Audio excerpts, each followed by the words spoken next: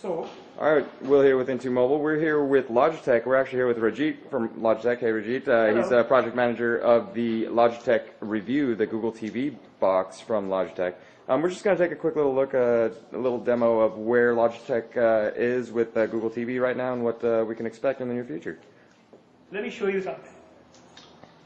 So you got the keyboard there. That's part of the Logitech keyboard that works with the Revue? Yeah, and we'll talk about this in a second as well. Okay. So, it all starts with a simple experience, search. And this search is really, really powerful. Now, how is that connecting? Is that RF or IR? The keyboard? The keyboard. The keyboard is connecting via Logitech's technology called Unifying. It's a modified form of RF. Okay. So I don't need to point. You don't need to point it, right? It just works. It works across cabinets and stuff like that. So you can quickly see that I'm getting results from the TV. I'm getting results from the internet. And I can also get results from applications that I've installed in the system, which might have content related top tier. Like maybe YouTube or something like that. Absolutely. So let's say, I go directly to, you just mentioned YouTube, right? Let's go back to the same search result. I could also select the result from the internet. I can go to cnn.com. Imagine an experience which sort of starts from here, brings web access, TV access, and app access to your TV, but builds on that. So let's go back to live TV for a second. I'm watching my live TV.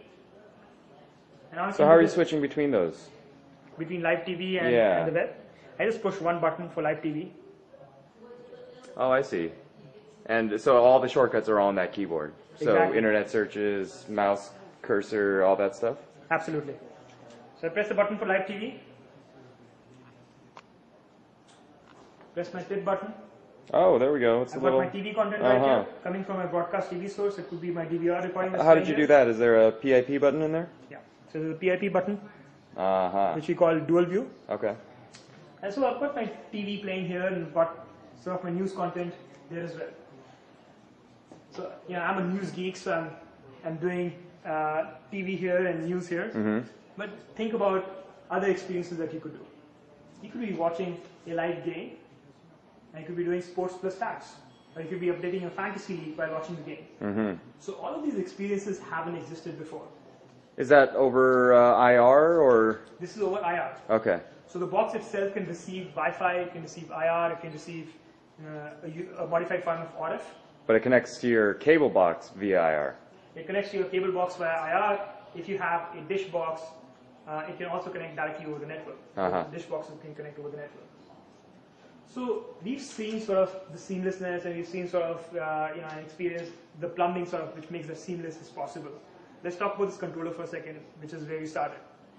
So if you look at this controller, it combines a familiar sort of keyboard. It has a touchpad. It has a D-pad. So if you go to the home screen, you can see that I can navigate the home screen using the direction pad. I can move my cursor. It also has device controls. So in order to have sort of a lean back, enjoyable experience where I'm enjoying all of this content, I need to be able to do things like increase my volume. So let's go back to live TV for a second. The anger is You see, just I'm controlling my audio video receiver. And at a certain point, in Which order is to where my volume survive, is. you have to transcend it. And it's I can also control my set-top box. So if I want to switch channels and go to a different channel, I can do that. I can also control the web because of the touchpad and the navigation controls. And I can also control my TV, so I can turn it off and on or do other things with my TV.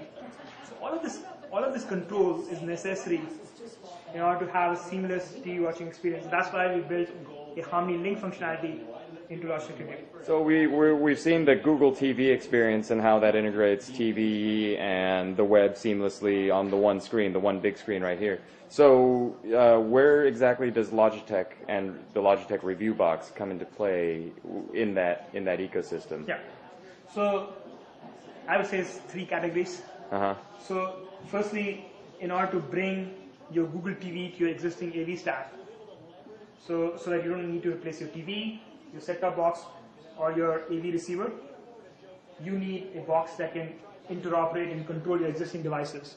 And that's where Logitech Revue comes in with this Harmony Link technology.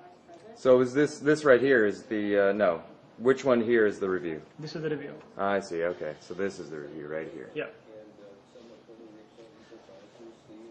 Secondly, in addition to being able to work with the existing stack and sort of take Google TV as an engine almost to your living room, what you really want to be able to do is control all these devices in sort of seamless ways.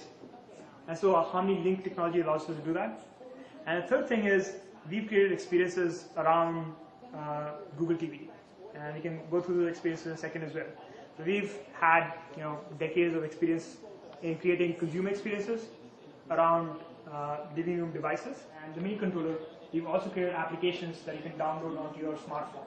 Whether it's an Apple iPhone or iPad, or whether it's a Google Android phone. So what I'm holding here in my hand is a Google Android phone. So you can see, I don't know whether this is paired, it is. So you can see I have the same controls. I have the D-pad.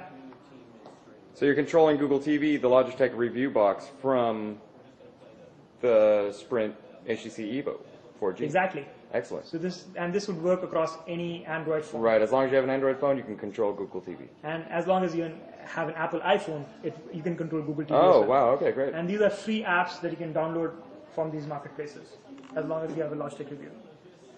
So tell me, how's the app communicating with Google TV? Is it over Wi-Fi? Yes. Okay. So this is paired over Wi-Fi. So this is on your home network. So you can directly use this as a controller. Mm-hmm. Now, since this is a smartphone, so we can do all of the things we can do using that controller with this as well.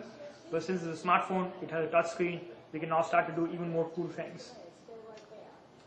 So I can go into gesture mode. And so earlier I was using a D-pad, but now I can use gestures to move across the interface. So if you see there. So just flicking your finger across there is moving the, it's like a D-pad. Yeah, except that it's not really a D-pad, because on a D-pad you have to look at the screen and press the button. But here I'm just using gestures. That's moving the screen. Great. So that's an experience that doesn't exist today. We sort of brought it to the system. And then there's other additional things that you can do. So I'm just going to. So for example, now, since this has a microphone, you can start doing voice searches. You don't need to type text in anymore. So let me try doing this. The price is right. Oh, wow. So you can see that immediately your They will voice. get the LOL in there. Yeah. We probably have some ambient noise here and some echoes as well. But the idea is you're able to do a voice search directly now without typing. So your Google TV experience, which was driven by typing, has become even more seamless now. Mm-hmm.